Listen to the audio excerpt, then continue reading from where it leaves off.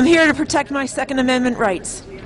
Thousands of gun advocates took to Albany today to protest new state and federal gun control efforts in the wake of the school shooting in Newtown, Connecticut and Webster, New York. The demonstration is just one of dozens going on across the country as part of the Guns Across America rally. It's one of our constitutional rights that we the people established and told our government that they can't control. And our government keeps thinking they can control this issue.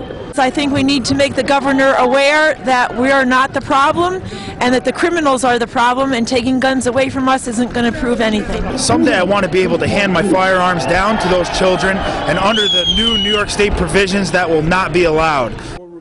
This week, New York passed the nation's toughest laws on assault weapons and magazine restrictions.